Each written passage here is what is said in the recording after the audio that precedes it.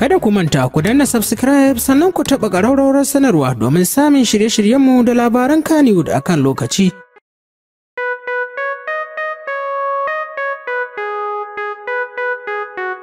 Dandalin KANNYWOOD.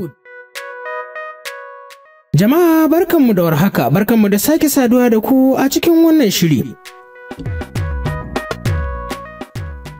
Idan ba ku manta ba, a makon da ya gabata ne muka kawo muku labarin wata turka-turka da take faruwa a masana'antar tsakanin jarumi Isa da Sadiya Haruna, wanda kuma har al'amarin ya kai su gaban hukuma.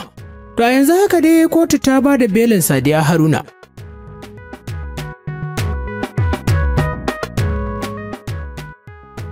Kotun Majisiri mai lamba 15 ƙarƙashin mai shari'a Muntari Garba Dandago ta sanya Sadiya Haruna a hannun beli. A yayin da yake bayyana ra'ayin kotun, mai shari'a Muntari Garba Dandago ya bayyana cewa laifin da ake zargin Sadiya Haruna ta aikata laifi ne da za a iya ba da belinta.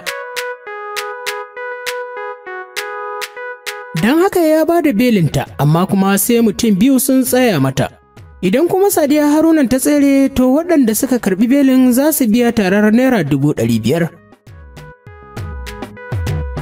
Kotun ta yi hani ga Sadiya Haruna da kuma mai ƙara kada wanda ya ƙara yin magana a wata kafar sadarwa kowace iri ce har ya zuwa ƙarshen shari'ar. Tun daga farko dai 'yan sanda ne suka gurfanar da Sadiya Haruna gaban mai shari'a bisa zargin ɓata suna, wanda ita kuma daga bisani Sadiya Haruna ta musanta zargin. Majiyar jaridar nan ta yanar gizo wato Hausa Media ta rawaito cewa an ɗage sauraron ƙaran har zuwa 14 ga watan gobe, idan Allah ya nuna mana, to Allah ya kai mu. Kada ku manta ku danna subscribe sannan ku taɓa ƙararrawar sanarwa domin samun shirye-shiryenmu da labaran KANNYWOOD akan lokaci.